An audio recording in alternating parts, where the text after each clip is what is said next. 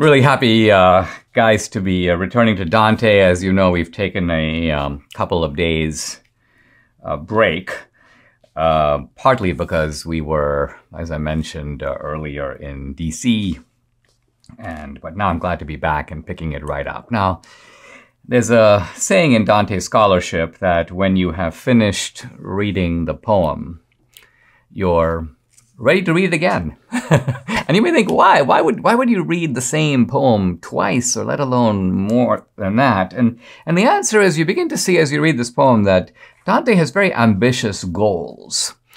And his goals are, number one, to make you a wiser person. Number two, to make you a happier person. And number three, to help you on your journey to the paradiso. In other words, to make you a holier person. And Dante is very explicit that this is what he's trying to do. This is not an ordinary poem. Oh, you read it for fun. Yeah, you do, but there's a lot more to it. My goal in this series is to play, well, it's to sort of play Virgil, right? Virgil is Dante's guide. It's the guide, not of Dante the poet, but of Dante the pilgrim.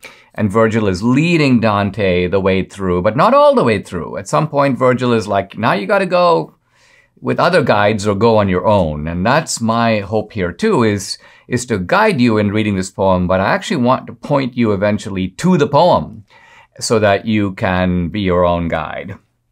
And I think also it's fun to read the poem, to get an edition of Dante that has the English translation on the right and the Italian on the left. There are a number of translations that are like that.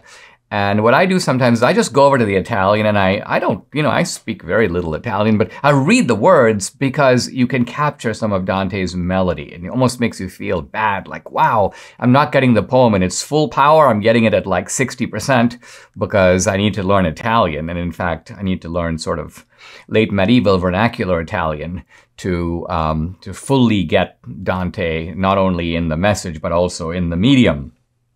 Now, we're talking about Francesca and Paolo. We're talking about Dante in the 5th canto of the Inferno. And it's important to see here that the unrepentance of the sinner, in this case Francesca, is really beautifully shown by Dante in the way she talks and in what she says. It's very clear that she is not in any way regretful about what she did.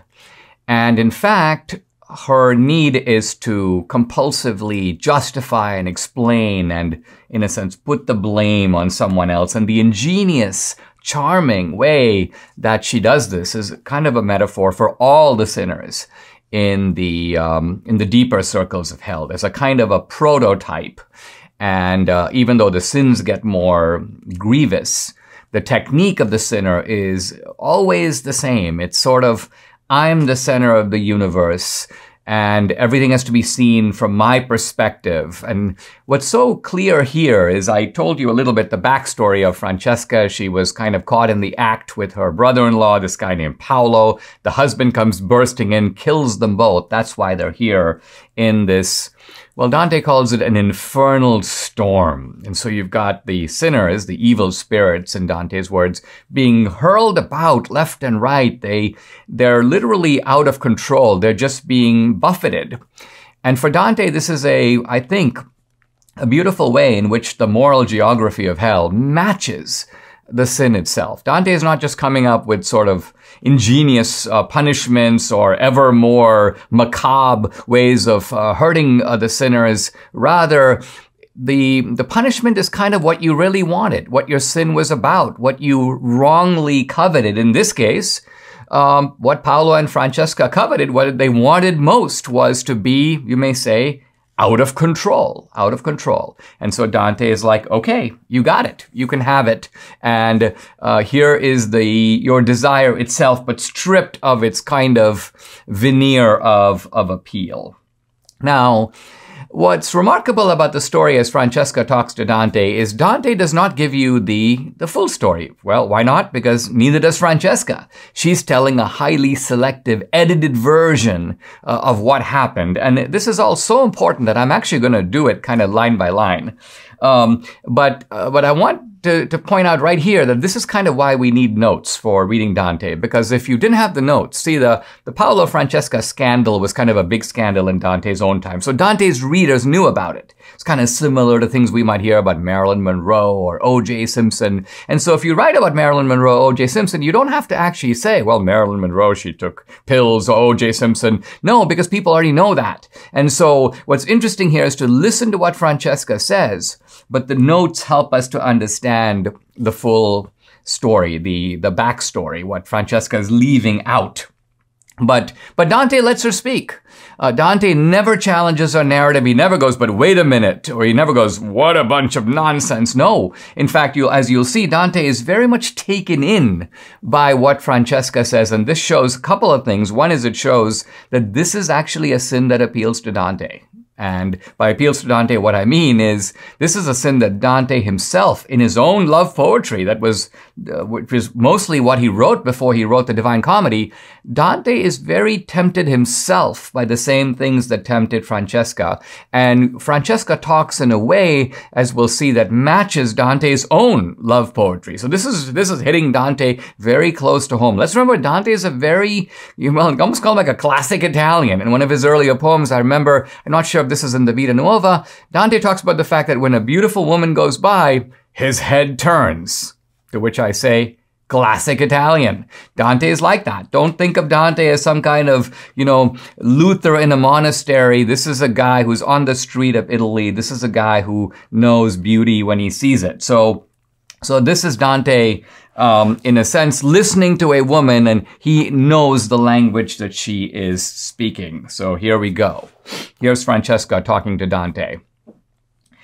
O living creature, gracious and so kind, who makes your way here through this dingy air to visit us, who stained the world with blood. Let's stop for a second. This is her first line to Dante. O living creature. Now, in Italian, even better. O animal. So she uses this very odd phrase to refer to Dante. And let's think for a moment about what it means to be an animal, as opposed to a human being. An animal is essentially a human being minus intellect and will.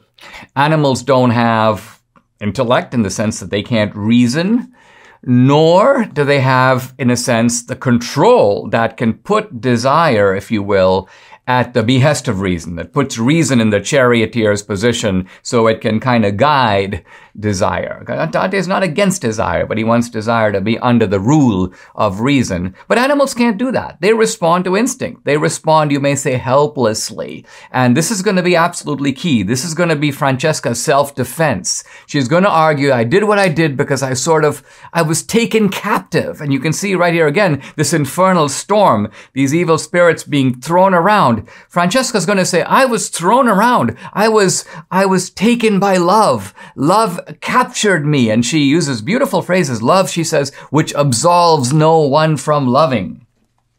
And then I want to just highlight one more phrase here. Gracious and so kind, who makes your way here. So Francesca's sort of acting like, Dante, it's really nice of you. I mean, this is an incredibly long journey for you, but, you've come all this way to see me. I mean, this is just unbelievably great. Now, let's pause for a moment and realize that Dante is not there to see her. Dante is going through this journey because of his own spiritual malaise. Dante was in a dark wood. This is something that Dante has to do for his own, you may say, salvation. And yet, Francesca doesn't care about any of that. She's not interested in why Dante is here. She's like, oh, nice of you to drop in this faraway place to pay us a visit. Because for her, it's ultimately about her. She is like all the sinners in hell in the exact center of the universe. And so this kind of self-centeredness and the moral blindness that it produces, these are very important themes as we move into a deeper discussion of what Francesca has to say, which I will pick up next time.